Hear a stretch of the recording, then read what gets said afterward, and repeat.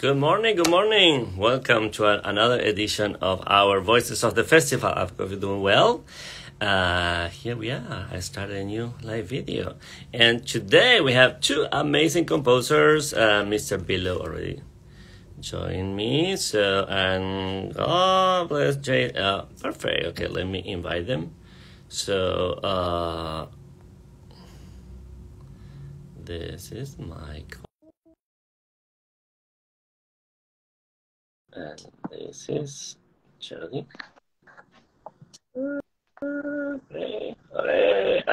Hi, Michael. I'm inviting now Jodi. Perfect, both of you. Hey, good morning. Good morning. How are you, Jorge? Oh, there you are. You were showing us the snowy scenery.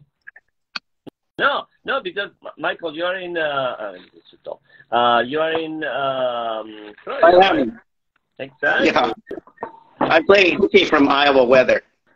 That's great. Very That's smart. great. Hold on, let me put It's this down not a bit. great right now. That's I know. what I hear. Right? Because you normally are neighbors, actually. Yeah, we live in the same region of Iowa, and yeah. But right now, so Michael, you are in Florida, specifically Miami. Right. And tell us, where are you doing there?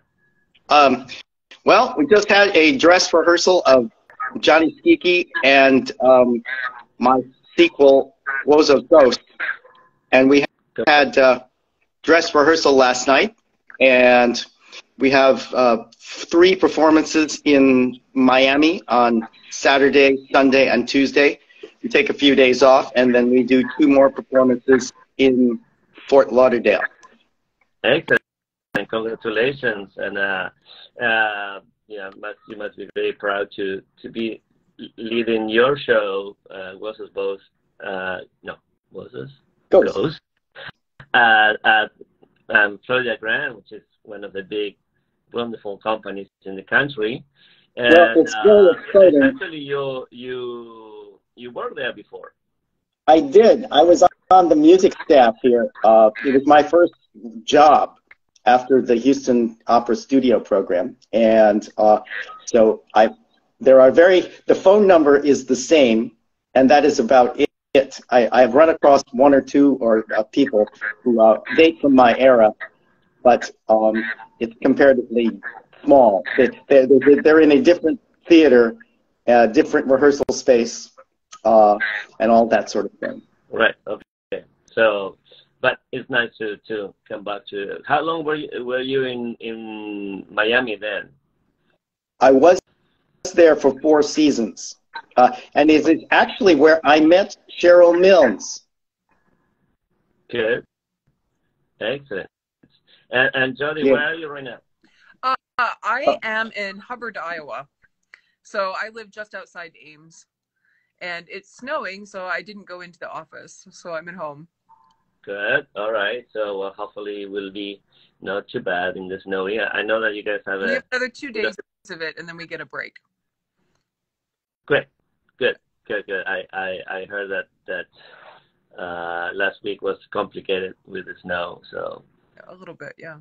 yeah, good, excellent. So and the reason why we are all met here is because first of all, you're very connected with the Savannah Woods Festival and the Cheryl Milnes programs.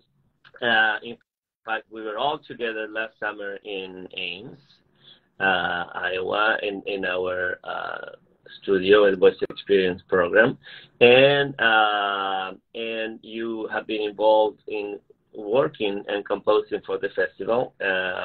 Michael, you have done I think 4 operas for us, 2 full lengths and 2 short operas, and Jodi, you wrote a song cycle for us.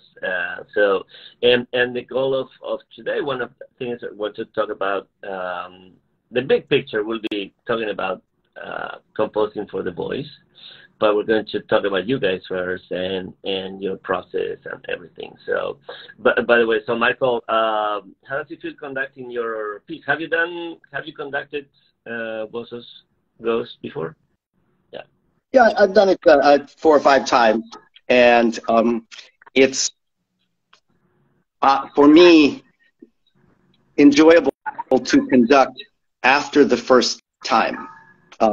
As you know, we had you conduct the premiere of the Birthday Clown, and we had Andrew conduct the premiere of the Double Bill last summer. And so it's very important to me to have that composer's perspective without mixing the conductor's perspective.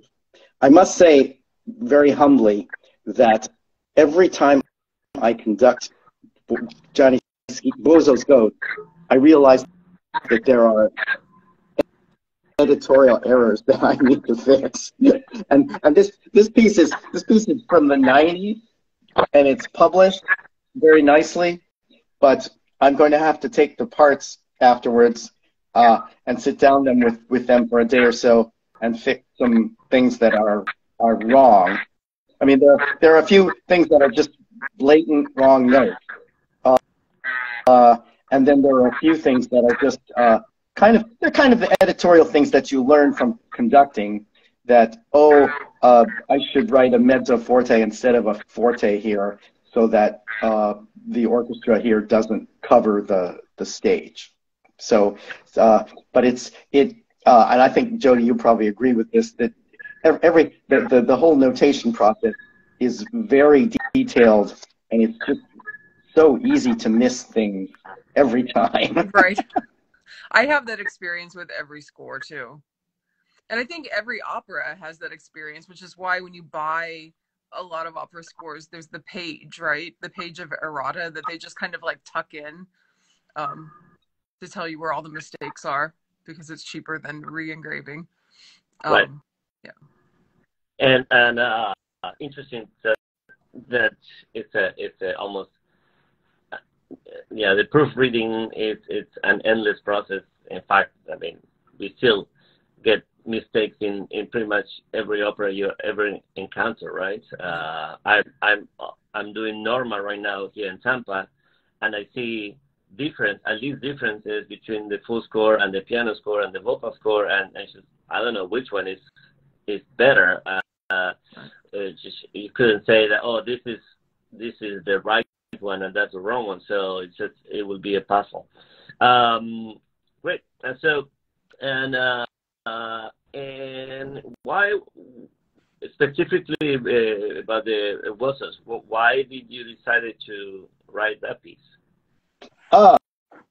Well, I guess what happened was we were doing joint auditions in the 90s between the Chautauqua Opera Memphis, which I ran at that period of time, and this opera company here, the Greater Miami Opera, which is now called the Florida Grand Opera.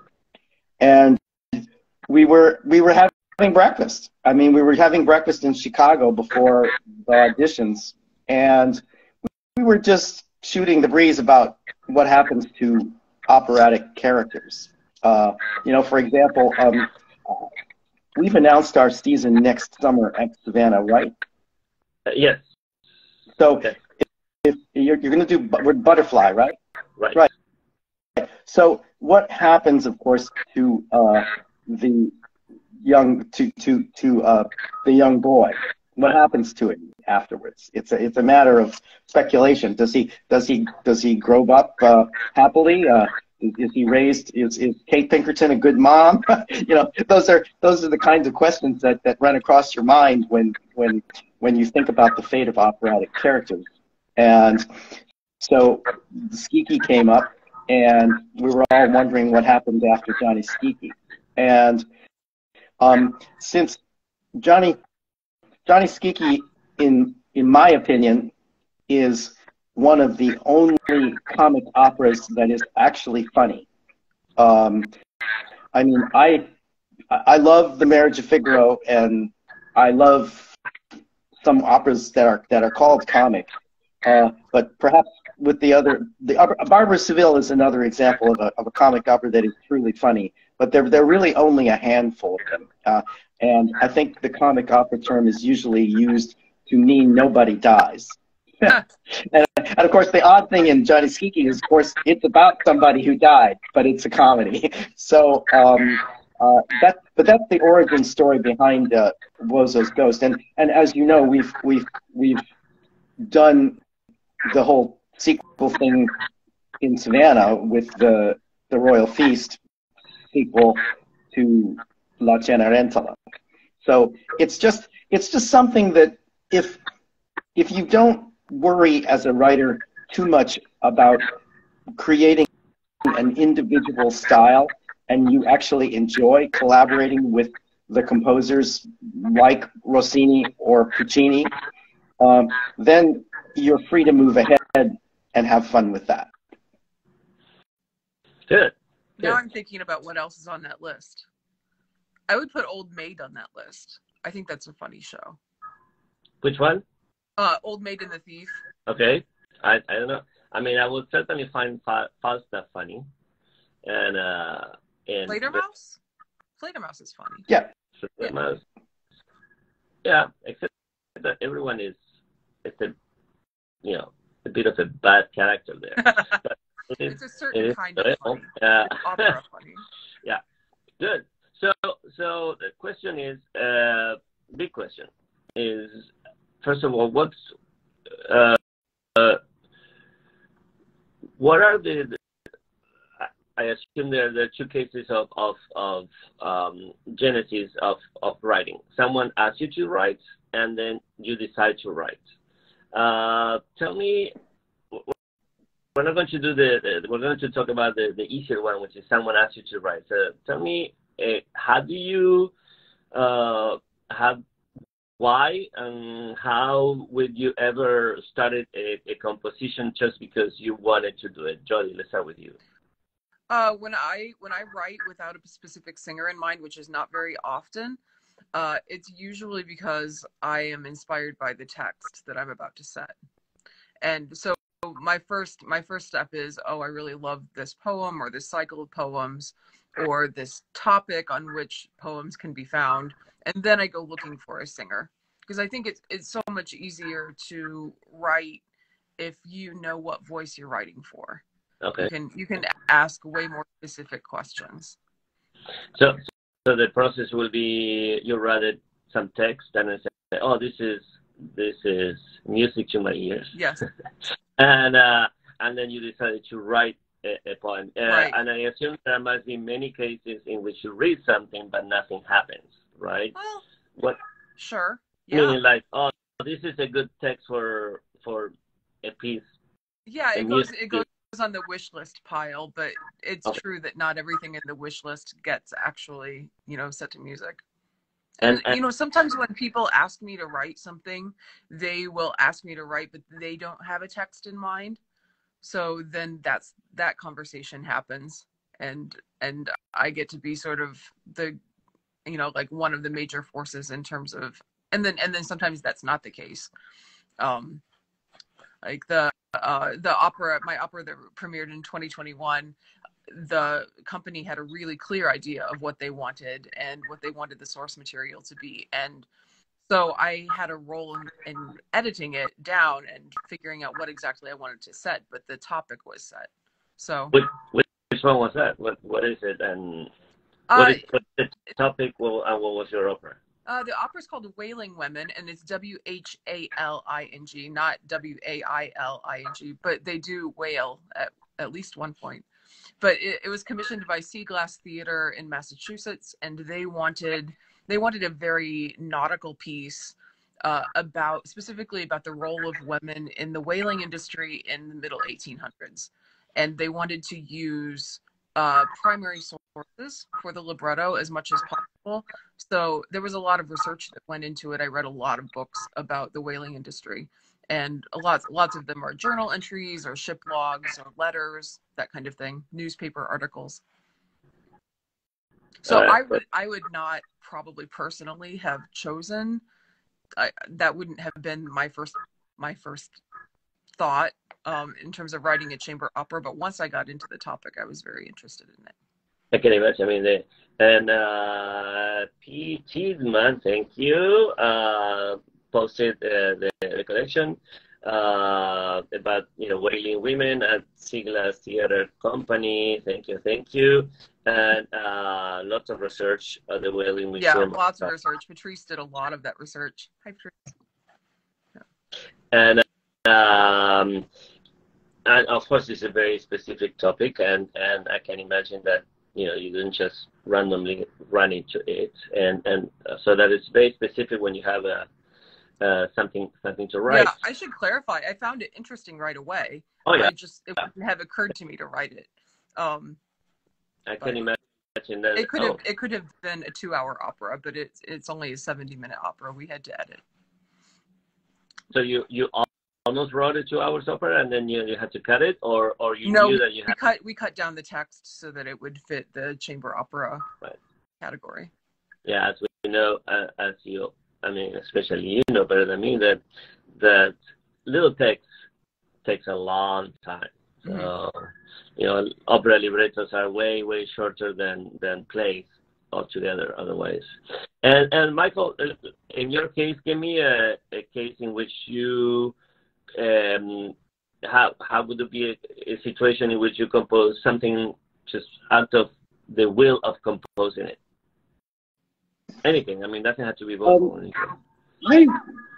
The kinds of things that I do just for my own enjoyment are honestly non-classical.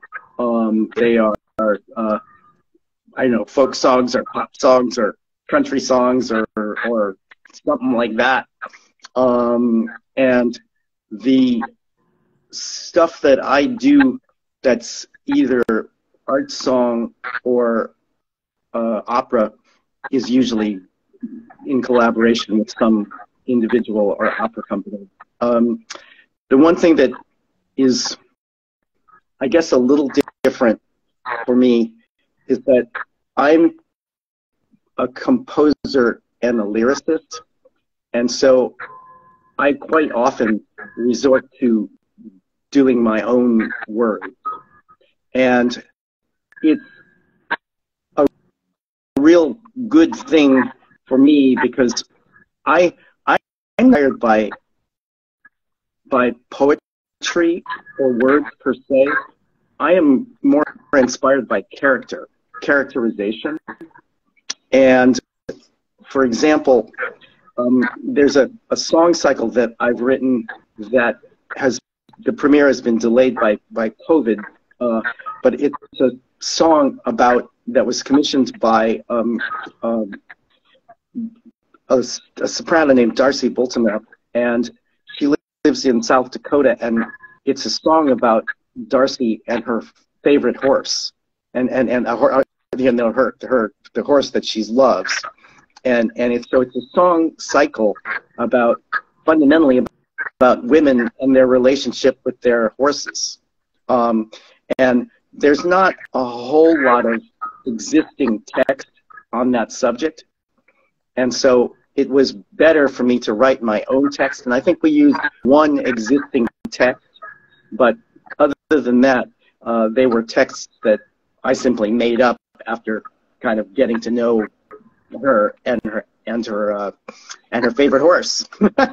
So there's someone who wants me to write something for tenor and trombone and piano, and I'm pretty sure there's going to be not a whole lot of inspiring text about trombones, like existing poetry about trombones. There's probably some, but I fully expect to have to write my own text about trombones, and that's perfectly okay. And I'm just part of the fun. But someone commissioned to do a tenor, trombone, piano, and you choose that the theme the topic will be related to trombone, because you can just take it as a obligato instrument or part of the character, but not necessarily a part of the theme. Yeah. I mean, there are different ways to go about it, but I think I'm going to primarily try to get inside the psyche of a trombone player, or what people perceive the psyche of a trombone player to be. So we'll see. We'll see. I mean, it's that this is something that's way in the conceptual stage right now. But you know, a lot of the music world is people who combine music and lyrics. It's just a little bit more unusual in classical music or art song or opera. But I'm certainly not the only example of it. I mean, there are plenty of other ones. I mean, you know, Ricky Ian Gordon coming to mind initially, and of course there are many people in musical theater, you know, Sondheim, and the list goes on of people who do that. So it's not uncommon. It's just a little uncommon in opera right now. But I studied with Carlisle Floyd, who was and I studied with him very on purpose, because he's a composer and a librettist, and I wanted to learn how to be a better composer and librettist. So that's why I studied with him.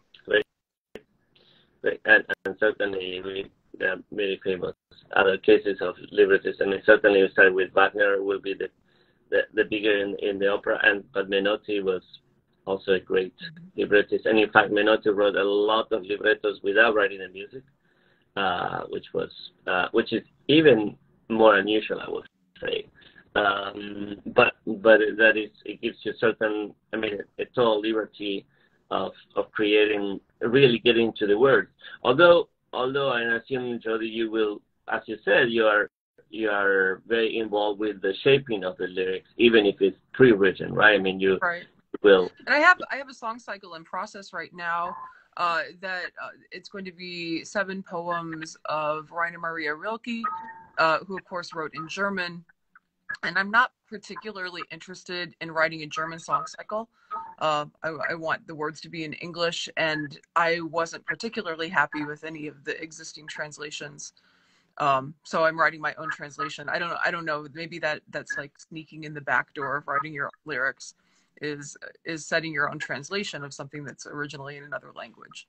But that's been a new experience for me, and one that I'm enjoying. I mean, yeah, in a way, you would be the lyricist, because you will make the word choices right based on some idea. Of course, you will choose the imaginary of Rilke, but it will be your words, which is, and then you can always change it. Right. In any case, right? Yes. And it's been a new experience to be in the middle of a song and to be able to manipulate the language to fit what I want to do musically, rather than trying to find a musical way to best illuminate the existing text. Right. You'll be addicted to it soon. Yeah. What's that? It did give me a little rush of power in the moment that it happened. I was like, oh, that was easy. So you may be right, Michael. And let's talk about that, since we're the relationship between music and text, and how is it relate? I mean, I can give you my own answer, but I want you guys to answer that. So how is the relationship between music and text? It's like an age-old question, I think. Okay. Yeah, because it differs so much from composer to composer. Mozart is on record as saying that the text must be the obedient daughter of the music. And it should also be said that maybe songs aren't really his art form. He wrote them, but they're not what we think of when we think of his best writing. I don't know. There are all those leader composers who wrote a tune, and then, like, I think Mendelssohn is famous for this. He will just recycle words until he runs out of tune. But I think that's not my personal approach. I think I write in a really text-forward way. What does that mean? It matters to me that the music makes the text easier to understand. Like, word emphasis matters a lot to me. and then the narrative voice of the speaker. So if there's irony or sarcasm in the text, or if I suspect that the words aren't really meant to be taken at face value, that changes the setting. Right. And Michael? Well, I hate to admit this publicly, but I don't like music without words. Oh, same. You didn't like what? I don't like music without words. I see. And since it's over, I can profess to this. I did not listen to any Beethoven during the Beethoven years. That's how strongly I feel about it. And I just they go together hand in glove, or in such a way for me that I simply can't get inspired to write music without words. And words have just this innate rhythm and meaning that are just so useful to inspiring music that I just can't do it any other way anymore. I haven't written a pure instrumental piece since the middle '90s, and I think if somebody asked me to write one today, I would probably say, find another composer. It's just gotten that. I feel that strongly about it. Now, it's not that I don't think that operas shouldn't have instrumental parts, purely instrumental parts. I think that those are very important, but they're very inspired by character, by setting, by scene, by what's going on in the show. So I think so don't get me wrong, there's a place for instrumental music in opera, but it's very defined by drama. And definitely. The text has, to me, 3 layers. First, the sound of it. So the prosody, which is the speed, the length of certain syllables, so the cadence, the inflection of a word, the direction of a word. So the sound of it is one element. Then the other one is the meaning of it, the pure meaning of the concept, that especially, of course, it's easier to understand in nouns, verbs, or adjectives, but everything has its own meaning, even articles and prepositions. And then the emotional meaning of a word. So the content, the feeling of a word, and certainly that it's very much affected by the situation and the character situation. So how do you relate to those elements? As any of those that is not important to you, or all of them is important, or how do you relate to that element? Let me ask you a question in return. Yeah. If you are describing an omelet, there are eggs, butter, cheese, vegetables, meat, whatever in it. Mm-hmm. You don't take those elements and eat them separately, except in a goofy, fancy restaurant where they're trying to deconstruct the omelet for you, and but you meld them all together. And so I don't know whether you agree with this, Jodi, but I think they're all melded together in this omelet, where they're not really. One bite of the omelet, you might taste the Iberico ham that's in the omelet, and then another bite you're going to taste the cheese, and then another bite you might taste the vegetables or the butter. And so certain elements will come to the fore, but the whole omelet-ness is always there. And so it's really hard to separate out the elements, even though some elements may come more to the fore at certain points of time in the music. I think that's a great way to put that. I would add to that I am sometimes very impatient with vocal writing that is clearly only about the sonic, like the sound of the voice, and ignores the way that language functions. And language has to be everything to us, right? Like we elevate it when we put it to music, and we make it longer than it would be spoken, and we bring out certain things about it, but then we go out after we're done with rehearsal and we order a tuna sandwich in the same language.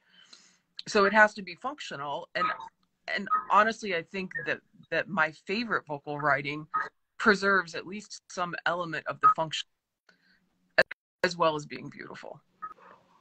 Because then it feels like language to me, and it doesn't feel arbitrary, like a vocalese. I don't like songs that feel like a vocalese. Because, as you can say, I mean, we can sing with the words also. That's right. Right. Yeah.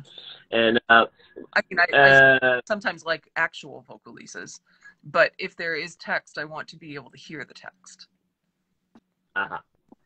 And what also. So asking, because you can certainly write a tune, like a tune that is not related directly to the text, or not at all, or make no tune, just a melody but not a tune, which is a bit of a different concept. Right. And I always say that if you change the music, you will change the character. You will change how the character feels and how the character behaves, right? If you write it fast, I mean, as simple as if you write it really fast, it's much different behavior as if you write it really slow. How do we, I mean, I know that's kind of very specific, but in your creative process, how do you relate to those elements? I mean, you're always commenting as a composer, right? Like, it's impossible to set any text, your own text or someone else's text, to music without giving away something about how you feel about what's happening.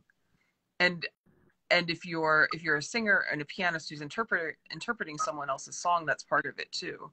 You look at the poem, but and one of my favorite games when I'm wearing my pianist hat is to look at different settings of the same poem, like Schumann and Wolf and Korngold all writing Das Verlassene Mägdlein about the very, very sad girl whose boyfriend is cheating on her, and she just wishes the day was over, and how those settings are so different. Like, you hear the composer as a commentator really strongly.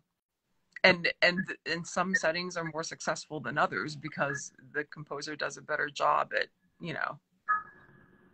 at giving us their point of view. Okay, good. I don't know. Am I saying it right? Oh yeah. It's good. And of course that the success of the competition is also relative to what the audience expects in a way. I talking about Wolf, I adore his style, so I think he's very successful as compared with other composers, I will not tell who, that I don't think they're successful because they don't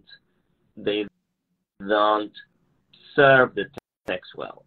They're great musicians, but they're not good text setting. So, and to me, text is very important, yet I always say that really the music is the actor. So, because if I change the music, as you say, we change the actor, and that is a constant process, I'm sure, for you guys, right? That how much the text is the actor and how much is the music the actor. When you guys write opera, that is very different from a song in terms, definitely in length. What is a different consideration doing just answer that, whatever it is. What's the different approach to write a 3-minute song to a 90-minute opera? I think the most important thing when writing opera is that it shall not be boring. And the corollary to that is that thou shalt write as little recitative as possible. I mean, I've written, as you know, this opera about speed dating that practically eliminates recitative from the entire structure. And I think composers in the 21st century have overrated the capacity of the audience to follow a story through music, and that we have to be very, very succinct. There are composers who have used recitative extensively, almost to the extent where they don't write anything but recitative. And that is, to me, a recipe for having your work be on the shelf most of the time. And so, for me, I'm just extremely careful about wanting to write not just arias, but ensembles, you know, ensembles and arias and pieces that I guess my favorite opera is the opera comique version of Carmen, and that's a perfect example of a piece that's got, you know, arias, ensembles, two-week trios, duets, and the like. And that, to me, is the structural model that I like to pursue. I'm simply not capable of writing Wagnerian or Straussian kinds of structures. I just don't get it. Every time I go to one of them, I disappoint myself. I go to them and go, I'm gonna figure out why I should like this, and then I end up, you know, not liking it as much as I should. I'm going to have a breakthrough on this. I want to, because I want to. I can't believe that thousands of audiences and music critics and musicians can't be wrong about this. And so I've got to figure out why I don't know why people like Electra. You know, I mean, and so I'm going to figure that out someday. You know, and or why or the real power of an experience like a, you know, a Rheingold or a Götterdämmerung or something like that. So, but until I can figure that out for me as an audience member, I am going to be stuck writing in more numbers opera formats. And I'm kind of radically conservative that way. I will admit that. But, you know, it's working for me, and I'm kind of in a it ain't broke, so don't fix it phase about that. Great. And in that style, of course, in the constant recitative, I mean, I know it sounds like very unusual, but Electra, as you said, but also, as we said, Falstaff and Tosca are constant recitative for the most part. So, but also when we go to very modern pieces that are very much set pieces, and they're very, very successful too. So it's not that you know, the very small move as to this constant recitative. They also keep us, as you said, there are many composers that choose the set pieces formats that still happen in you know, modern opera. And Jodi, what's your I'm surprised to hear you use the term recitative in the context of Verismo, because I think Puccini does a really good job of practically eliminating recitative. I mean, you know, in an opera like Bohème or Butterfly, yes, there are lyrics and things like that there are moments where the plot is where recitative-like elements are, but I think Puccini's use, for example, of constant use of melodic elements helps really helps us minimize that feel of recitative. So I guess what I maybe to be clarifying is that you know, for example, let's go back to the dry recitative of Mozart or Rossini. You know, the audience in that period of time wasn't really supposed to pay that much attention to that. I mean, culturally, historically, that was a period of time where people were just, you know, kind of taking a break mentally, and so those recitatives were in a way structured for people to pay less attention to them. And so we don't want to actually glorify or raise up the value of those kinds of things artistically, because I don't think they were designed for us to pay that careful attention to them. And whenever I see a production, people arguing over, oh, we need to put all the recitatives back into Barlow de Seville, I just like, you know, as someone who used to run an opera company, I go, well, Jane, who gives me $5,000, is not going to be very happy to have to sit through all those recitatives, you know, and so I was always very, you know, adamant about wanting to cut that sort of thing out whenever I could. Now, I don't know what, you know, so anyway, that's, I'm sorry, I've gone on too much, and I should look. Yeah, no, I mean, that's exactly what we want to experience your creative process. That is exactly what we want to share with the audience, because there is a very rare opportunity that we get to talk to a composer and an opera composer or a composer of any kind, and find out exactly how the mystery of creation is happening. So this is fantastic. I mean, it's really fun. And Jodi, how do you deal with the difference of song? I'm going to call myself a moderate on this particular topic. Okay. So let's go back to Puccini for a minute. The first act of Bohème, where like the first thing that happens is we meet all of these, you know, like young artists, right? These starving guys, and it's meant to be funny. And I think the first act of Bohème is funny in a lot of places. And I also think that Michael's really right that is almost nothing but recitative. If the poor baritone wants an aria and excerpts Chonard, I mean, basically that's all it is, but it's also a really great tune.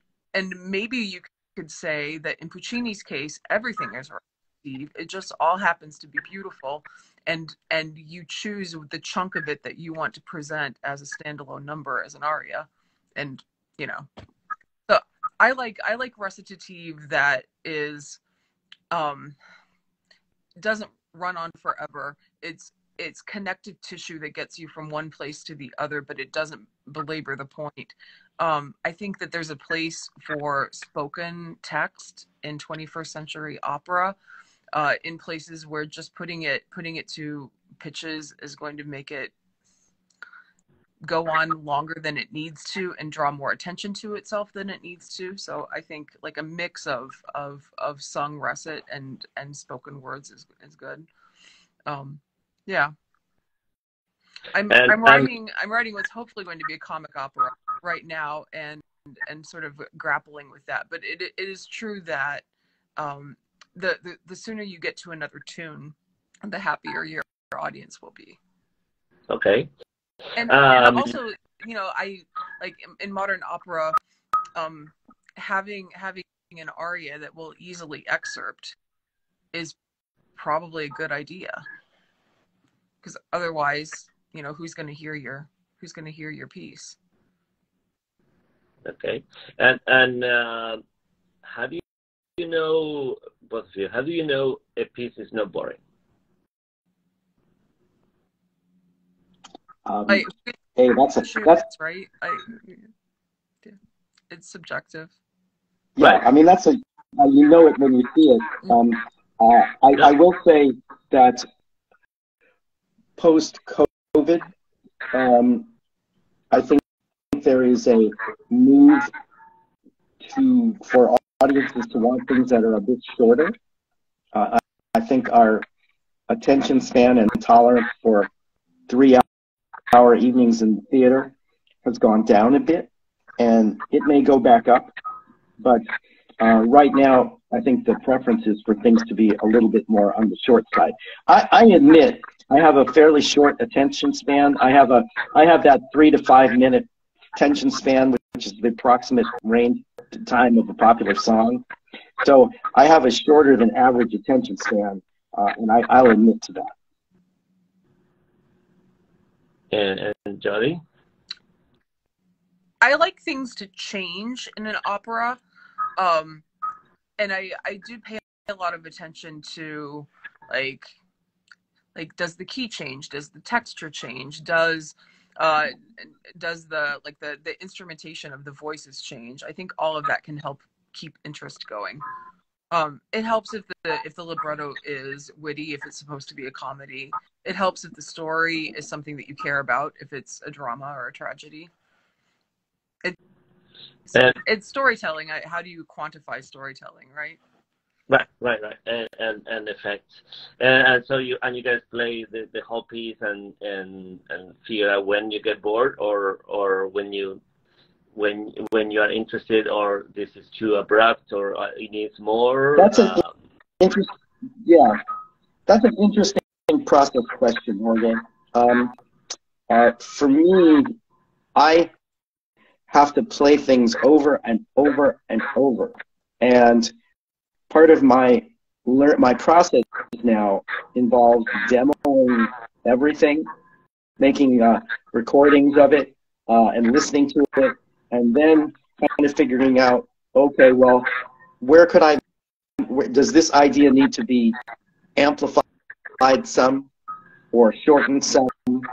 And then, that can extend out to a period of 25, 30 minutes of examining the pacing of something, because in a good drama, a Bohème being a good example of something that works well in the theater, or Johnny Skiki, there's never a dull moment, and what you want to strive for is never a dull moment, and it is a subjective thing, but it does involve listening and listening and listening and listening, and interacting with the piece in that way for me.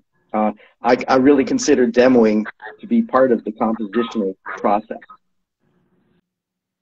And I think there's a difference, right, between a dull moment and a quiet moment. There's absolutely place for quiet moments in opera, and I think what makes a quiet moment really, really, special for me, or something I want to listen to, is does it really tell me more about the character that I didn't know before? And we could go back to that really stylized idea of Baroque opera as recitative, the thing that makes everything happen, and then we get to the aria, and the aria is an examination of an emotional point of view at length, right? And as we move through the history of opera into modern opera, those things fuse, and that doesn't necessarily become entirely true anymore. But I like the idea of an aria as something that could move the plot along, but it also could just tell us something we didn't know before about that character. Great. And let's say that let me give me an example of a successful opera commission come to fruition, and how was the whole process for you, for each of you? Well, let me talk about Alice Riley, since it's something that we all did at the Savannah Voice Festival.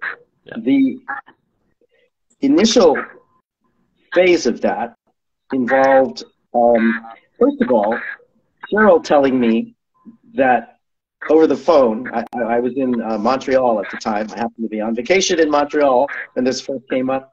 That he didn't want any of those. He didn't want any one of those Mozartian playoffs where, like at the end of the aria, there's 15 seconds or 20 seconds of orchestral playoff.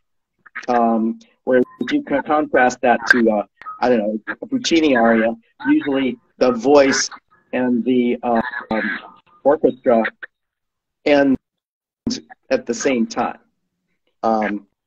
So he emphasized he wanted that kind of structure in the way that the arias were built. And then the lucky thing was is that Maria threw a book at me sent me a book of ghost stories and said, let's pick one. And that's where I learned about the Alice Riley story. That process involved looking at some other ghost stories that didn't turn out to be good stories for this project. And right now, I consider that process to be one of the most time-consuming parts of the whole thing. You've got to come up with a subject that works for the commissioner. And I think of the commissioner as a client. The commissioner is it's like if you were getting someone to design you a new suit or a dress, a ball gown. It's got to make the client look great. And so it has to satisfy the needs of the client. It has to be within the client's budget. It has to be within the client's orchestral resources. It has to fit the number of characters that the client thinks they can afford. So, to me, it's much more that kind of working relationship as opposed to being sent away and, oh, you do whatever you want, and we're going to achieve that vision for you. That's just not the real world. And I would even argue that when those opportunities have arisen at the highest level, it has actually created problems for those works. Examples like The Ghosts of Versailles or X or any of the pieces that have been commissioned by large city New York organizations. It's very hard to convert those works past those initial venues. And in order for that to happen, it usually involves a reorchestration to smaller or resources, perhaps a shortening of the work. And so I don't know. I'm not saying that if were that opportunity to arise, I wouldn't take it. But I think that works like Carlisle Floyd's Susanna, which were fundamentally started at places with the smaller resources, you can take something with smaller resources and then make it bigger, but it's much harder to take something that was written with large resources and make it smaller. So it's a client relationship that, to me, is a key part of the commissioning process, and it's the most frustrating thing for me is when somebody tells me do what you want. That's just not giving me enough direction. And Jodi, again, the question is, give us how the process of a successful opera commission work for you. Well, I agree with Michael about a lot of things. Principally that the commissioner should have a really good idea of what they want to accomplish with the piece. And I think that Seaglass did a really great job of that with Wailing Women. They knew exactly what they wanted. They wanted 6 women, and we figured out who those people would be. One of my favorite things about the premiere was that we had descendants in the audience, which I think is just proof that they knew their audience and they knew what they wanted to do with the piece. For me as the composer, I wanted to give them what they wanted, and it was luxury casting for this piece. It was beautiful, beautiful voices, but I also wanted to write a piece that would have legs and that would work beyond the original commission. And for me, that means writing in a way that is like hygienic and welcoming to developing singers, my current project is sort of geared toward that as well. Something that might work really, really well as an undergrad, an undergrad project or a graduate school project, because a lot of opera is being done in universities and conservatories right now, and they want interesting and new options that are welcoming to them. So thinking about that is something that makes me really happy and interested. Great. All right, guys. Thank you so much for your time. It was fascinating to get to know how you get from idea to paper, and better from idea to paper to stage and to the audience. And thank you. Any parting words? This was fun. Thank you for asking. Yep. Thank you for focusing on the writing for part of your series. And so we'll see you down the road. But I think it is fascinating it is a world that we don't experience, because it's so much earlier in the process as the performing that we forget that it's happening sometimes. We always think that, oh, it is there. Well, someone there, but it's hard to know what that came to, how did that happen, and it's very important that we are aware of how could that happen. So, well, I would say though, Jorge, that opera is about the singing, and the audience comes to hear the singing, and the composers, we composers, need to bear that in mind when we write opera. What's confusing is that we have all the luck in the sense that posterity may remember us more effectively than singers or conductors or general directors. Those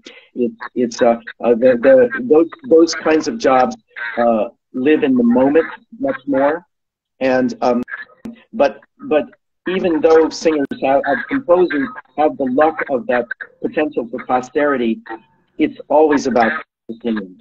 It's always been about the singing. That's why the audience buys the ticket. And so we need to make the singers look good, sound good, feel satisfied in their roles. And that's what it's about. Great. All right. Excellent. Thank you so much. Wonderful way of wrapping up. And I will see you later this year. And everyone, thank you for joining. I will see you in a couple of weeks, and when we talk more about the voices of the festival. Thank you. Take care. Thank you, guys.